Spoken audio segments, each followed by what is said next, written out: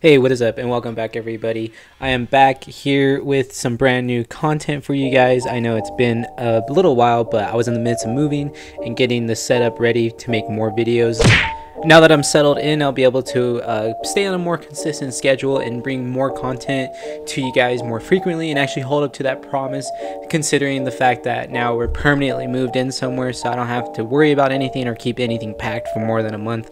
So just so that way you guys know what's going on. Thank you guys so much for sticking around and maybe, checking your phone to see if I actually dropped any new videos. I do appreciate that. With that being said, I thought it'd be best to do kind of a roundup of all the theories plus all the confirmed news that we have for one of the most anticipated comic book movies of all time, Spider-Man No Way Home. I know you guys can't wait for this, and I can't wait for this, so let's just get right into this video. But real quick, just make sure to always smash that like button, leave a comment on what you guys think about No Way Home, what you guys are expecting to see, anything like that. And then, as always, if you're new to the channel and you just clicked on this video now, consider subscribing. It'll be right there on your right, and then click that notification bell so that way you guys get all the updates for the new videos that'll be coming out. Spider-Man No Way Home is shaping up to be one of the most ambitious comic book movies to ever hit the screen, probably next to Doctor Strange Multiverse of Madness, considering all the leaks and confirmations that we have for that film. I'll make sure to do a separate video of that so that way you guys know what's going on with that. But as far as No Way Home, I think it trumps that, just because it's Spider-Man and we do know a few things for certain, and we also have a lot of other things that have a lot of weight to kind of back up that there are in fact true. So I think it's important to make a video so that way you guys know what is and what isn't actually going to possibly happen. This is just going off of really good leaks that we've found through Reddit and other sources such as 4chan and certain outlets such as Variety or The Hollywood Reporter. I mean, these are really good sources that you guys should consider looking into, and it'll also kind of give you guys an idea of what could happen in this film, plus what could be happening with Doctor Strange and how it might fall into that movie as well. Alright, so here's what we know. We have a confirmed cast, of course. We have Tom Holland back as Spider-Man, of course. We have Benedict Cumberbatch coming in as Doctor Strange, Jon Favreau as Happy Hogan, of course, Jacob Batalon as Ned Leeds, Marissa Tomei as May Parker. We have also Benedict Wong coming in as Wong, as seen in the trailer. And then we have confirmed Alfred Molina as Otto Octavius, Dr. Octopus, such as we saw in the stinger of the trailer. And then we also have Jamie Foxx confirmed as Max Dillon Electro. So this is the version from The Amazing Spider-Man 2 with Andrew Garfield. We also do know that the Green Goblin is making an appearance. We do have reason to believe that it's Willem Dafoe. I feel like it's almost 100% at this point. He's been very cryptic in interviews about it, and there's a couple of leaks that I'll show later on in this video that pretty much show that he's in this movie. And just note that I was showing those screenshots of those articles that confirm Alfred Molina and also Jamie Foxx being in Spider-Man No Way Home, and those are from The Hollywood Reporter and Variety respectively. We also do know, based on the trailer, that not only will Doc Ock and Electro come back, but we do see Green Goblin's bomb, Pumpkin Bomb to be exact. We also see Sandman's sand ability in action. We also see what I have reason to believe is Lizard. A lot of people speculate it's Venom, but I think that's a little too soon, even with anything that could possibly be happening with the Sonyverse merging in with the MCU verse. So, just so you guys know, I think it's pretty much Lizard at this point.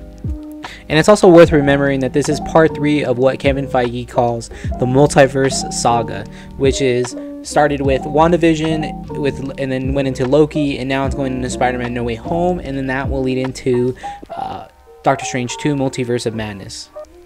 And No Way Home really is a definitive film for Phase 4 of the Marvel Cinematic Universe. I think it really is going to be the one to push the boundary.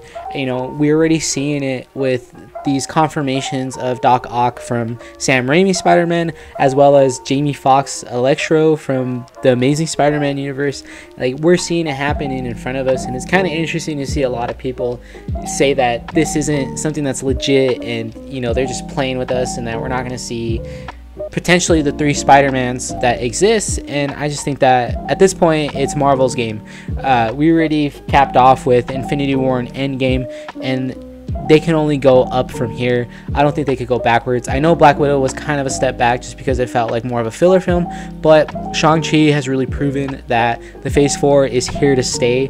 I have yet to see that film, but I only hear so many great things about it. So yeah, although I haven't seen it, I do know spoilers just for spoilers' sake. That way I know what's going on within the Marvel Cinematic Universe, so that way people know.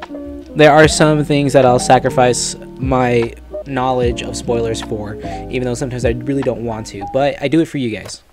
So we know that Doctor Strange offers help to Peter so that way he can get his identity wiped from the public's knowledge. We also see that they're at odds with each other at a certain point because of his mess up with the timeline. And not only that, he's carrying a specific item that I will talk about in a little bit. It does have some leaks tied to it, just so you guys know. But we know that they're not going to be essentially teamed up the whole time. And we do know that the tampering with this timeline is what allows for Doc Ock plus Electro and Sandman and the Green Goblin as well to merge over. And with all the other events that are going on in the Marvel universe, it's all adding, you know, recipes to the pot, basically. So we are seeing the multiverse unfold. We're seeing everything become, you know, disarrayed, and it's only going to get more exciting from here. Now, as far as confirmed leaks, the big thing, it's probably the worst kept secret in Hollywood, is that Andrew Garfield plus Tobey Maguire are in the film, that all three Spider-Men will appear in this film. There is no official confirmation though. That's the thing. There's nothing from the trade reporters such as Variety and Hollywood Reporter, Deadline, anything like that. There's also no real confirmation from any of the directors, but it's something that they wouldn't really want to talk about because that's their cash grabber. But like I said, it's one of the worst known secrets in Hollywood industry, just because Tobey Maguire has been seen on sets near where they're shooting, possibly for costume fittings.